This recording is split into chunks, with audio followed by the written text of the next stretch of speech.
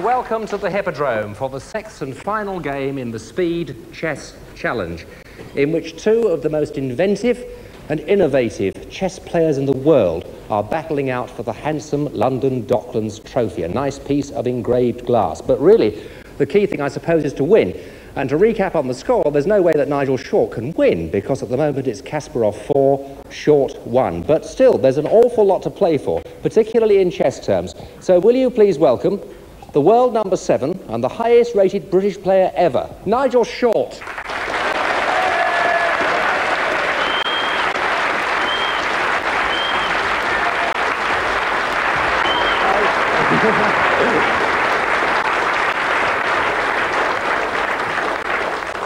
It suits you so well, that dinner jacket. I think all chess should be played in a dinner jacket from now on. What do you think? Why not? Why not? Why not?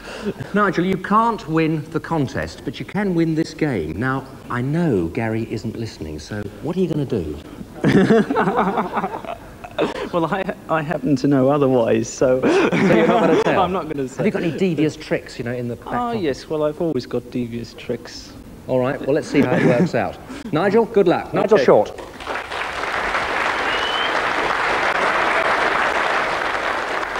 And now, the man with the commanding lead, as indeed he should have, the world chess champion, Garry Kasparov.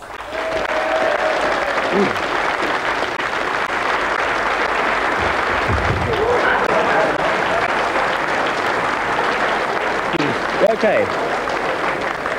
I'm very happy. You're very happy? Yes. That was his trick. It's true. That's what he was doing with the margarine over the floor a few minutes ago. I'm used to see dirty tricks. You're used to seeing dirty Yes. tricks. Have you enjoyed the game so far? Yes, of course. Yes? Yes, especially the wind. Especially the wins? Yes. Yeah. No, not the result, but the event. Right, to the event? Yes, because I want to complain the result. You want to complain about the result? Yes. Why? Why? There is the only result when I can't complain. It's 6-love. You're a... Go and play chess. Garry Kasparov.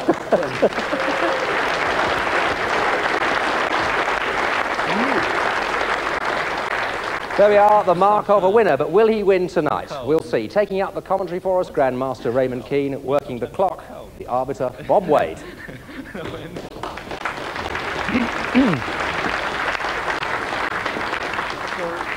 me a second, please, to recover.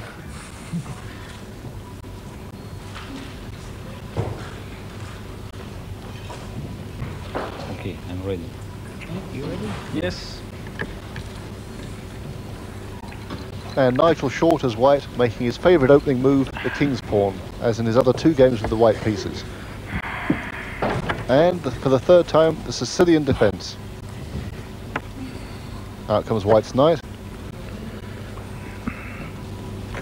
And Kasparov chooses the same as in the first games. Short occupies the centre, pawn exchange, and the knight takes back.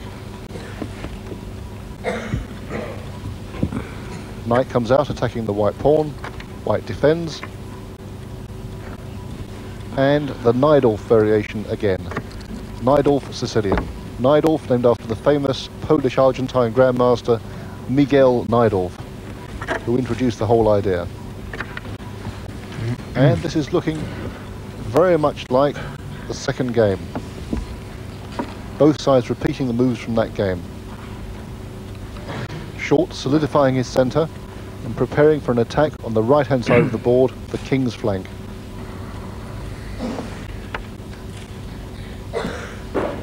Black develops the knight. And that same sharp pawn thrust that we saw in the second game. Black stops the pawn advancing. Yes, the same pawn avalanche. The white massive pawns on the king's side, threatening to advance and swamp the black position. World champion in deep thought. The famous Rodin thinker pose. And a new move. The black knight jumps into the centre. Kasparov has deviated from the second game. So now we have an entirely new position on the board. Short faced with an unusual problem. The natural thing to do is for white to move the queen. No, he's moved the rook. Threatening to push on with pawn from g4 to g5.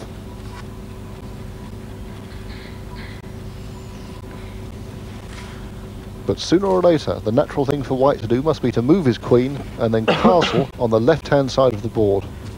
That's the only way to prosecute a kingside attack. Black queen comes out, attacking the white pawn on b2.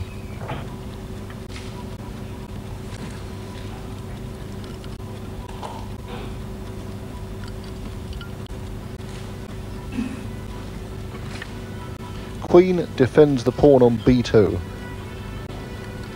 A somewhat passive move, perhaps not exactly what Nigel had in mind when he played this aggressive opening. And Kasparov counterattacks immediately, a pawn thrust in the centre. White has problems here. His whole strategy must be to castle on the queen side of the board, the left flank. But now the white queen on c1 jams up that possibility, makes castling impossible for the time being. And without queenside castling, white's game does not hang together at all well. Meanwhile, Short is faced with this tremendous black counterattack in the centre. A counterattack that's come unusually early, considering that Kasparov is playing with the black pieces. Playing black, of course, in chess is rather like facing the serve in tennis. You're meant to defend for a few moves, but here Kasparov is already attacking. Kasparov slumped back in the chair, leaning forwards now, obviously rather content with his position. Short really has serious problems here, how to face this black central counterattack. He's already 3 minutes down on the clock after these few opening moves. Short at last moves, bishop f1 to e2, purely defensive, defending the weak pawn on f3.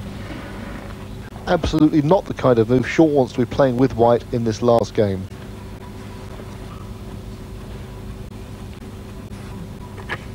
No, first of all the world champion captures pawns in the centre.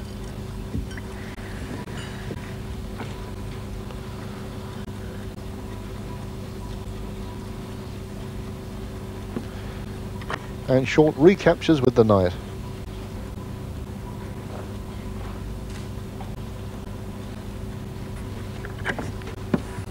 And knight takes knight, pawn takes knight. Black now has a clear positional advantage. The white pawn on e4 is isolated and therefore weak, and the black knight has a marvellous outpost square right in front of it. Further, black's development flows very easily.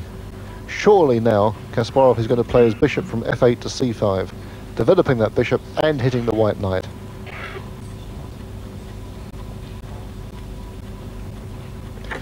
A modest move. Kasparov hasn't put the bishop on c5. I find that very surprising. But that bishop move attacks the white pawn on h4 and threatens to take it with check. This is something that Short absolutely must stop.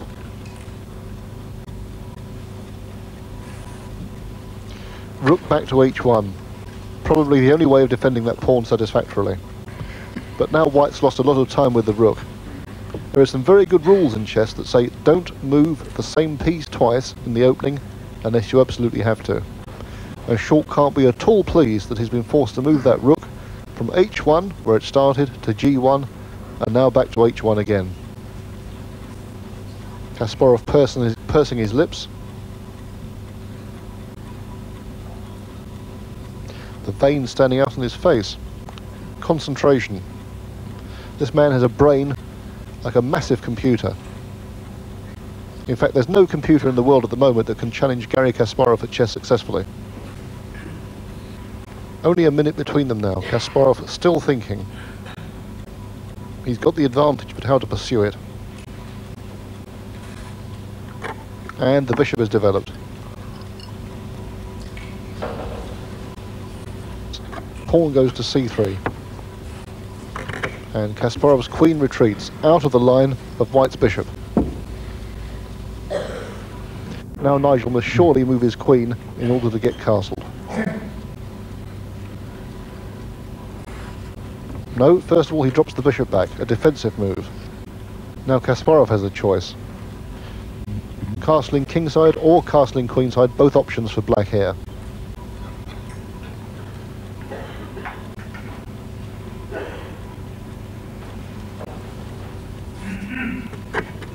No, first of all, Kasparov makes this pawn thrust. The idea is very interesting.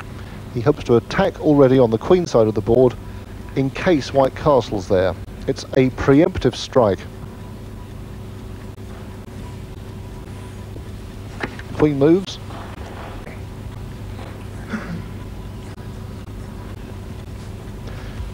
Now at last, castle's queenside for white becomes possible. It looks as if white can castle kingside as well, but don't forget that white king's rook has already moved twice, and once the rook has moved, castling is no longer a legal option. Black's knight invades the white position, a dominating square, c4, a really powerful outpost for that knight.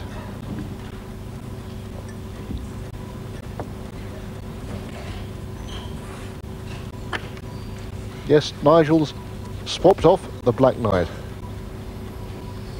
This seems to be a forced move. Kasparov recaptures with the queen, and white attacks the queen with a pawn. Black's queen goes back. But this is looking very serious for Nigel. He has weak pawns everywhere. The pawn on e4 is weak, the pawn on c3 is weak. At last he castles queenside.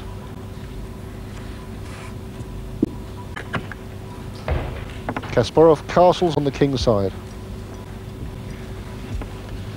preparing to deploy his rooks for an attack against the white king. Nigel moves his king into relative safety on the b1 square.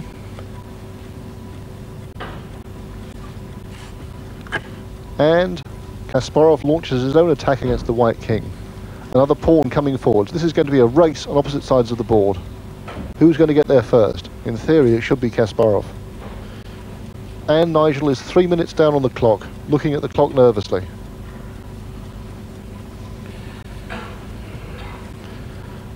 Nigel must get something going on the king's side if he's to survive this game. Yes, he sacrificed the pawn. Kasparov's blocked with h5, and the white rook comes back to g1.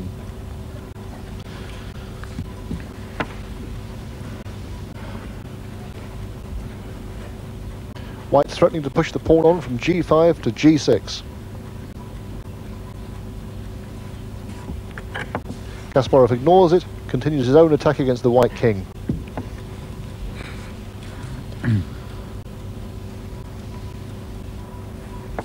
The same tactic. White plays b3 to b4. Nigel has done exactly the same on the queen's side as Kasparov did on the king's side. He's blocked the assault, bypassing the black pawn rush. Kasparov puts a rook on c8, attacking the white pawn on c3. Black queen and black rook together, ganging up on the c3 pawn. That pawn must be defended.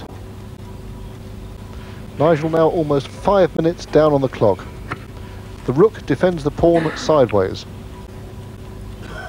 Nigel's hoping, obviously, to bring that rook across to the kingside, swinging it across the third rank to try and draw up some kingside counterplay.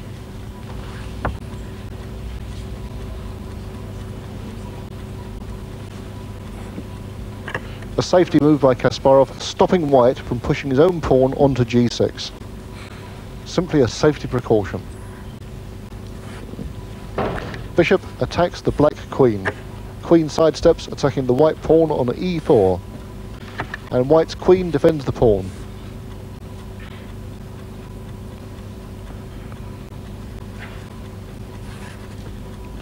Black rook advances to a strong outpost. I must say, Nigel is making the best of a bad job with this position. A good move. The bishop occupies an excellent post here, scything through the black king side. Nigel's position is still bad, but counter chances are developing. With a bishop like that, dominating the centre, there are always tactical tricks. Black doubles his rooks on the c-file, threatening the white pawn on c3.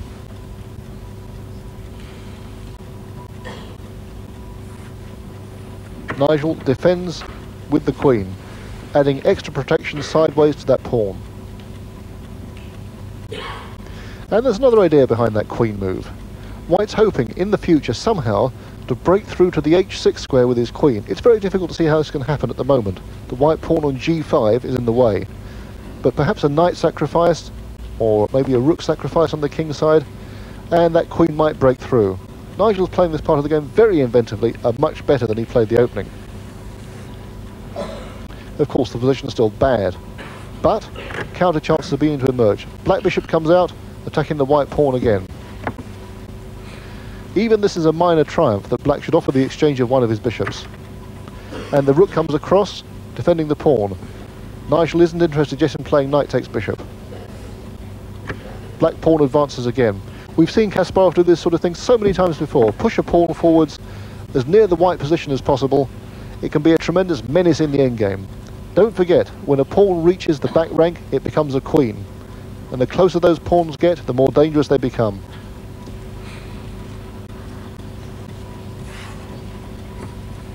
Queen goes to f4. Nigel certainly got some counter-attacking ideas on the king's side against Gary's own king. The time difference whittled down, only about 2 minutes in it now. And the defensive move, the bishop drops back, defending the pawn on f7. And white's knight retreats. Very good move. Now the bishop on e5 not only threatens on the king's side, but defends the c3 pawn backwards, retroactively. That bishop on e5 really is a tower of strength. Nigel's really making a fight of this. He's also threatened to play his knight to a5. Knight to a5. Does that stop it? Kasparov's moved his queen. Knight a5 is still possible. However, black then has one of those famous tricks for which Kasparov is absolutely notorious. If knight a5, rook takes b4, check is possible. Nigel mustn't fall into that. It's very tempting to play knight a5, but he mustn't do it. He's played knight a5. I didn't think this was possible. Maybe there's a flaw in the world champion's calculations. I must say it looked okay to me, but maybe there's something wrong. Perhaps Nigel's seen further. Maybe Nigel's idea is just to move his king into the corner to the a1 square. Black's move, if he plays rook takes b4 check, king a1. What a cunning idea by Nigel. It seems that the world champion has fallen into a trap of his own making.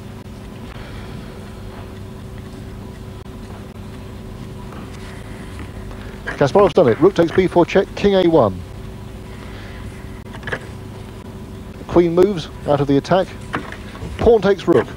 Queen takes pawn on b4. Queen retreats.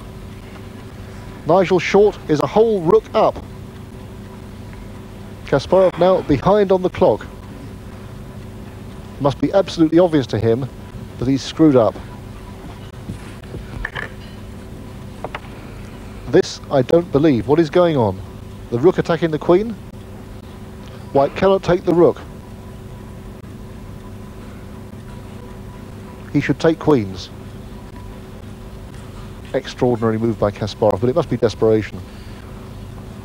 If Nigel doesn't panic, he must win this game. Queen takes queen. Bishop takes queen. And the rook moves. Pawn attacks.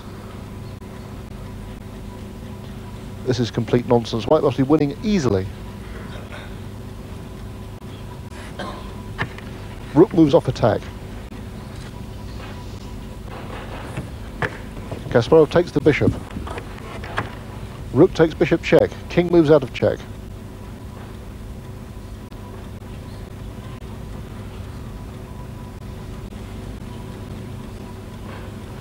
White still a whole rook up. Knight retreats. But minor difficulties caused by the position of his king. Bishop checks to the white king. King moves, rook check. King moves away. Rook takes knight, my god. This can't work. This cannot work.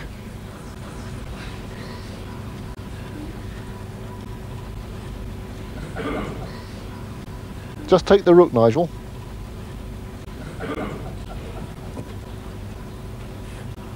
No. King up, attacking two pieces. That's even stronger. Yes, Kasparov's resigned. Nigel Short has won the final game. Well, was that sensational, or was it sensational? Gentlemen, come over here. What a fantastic way to end this particular contest. Amazing. First of all, a word from the winner of the game, Nigel Short. Nigel, congratulations. Well done.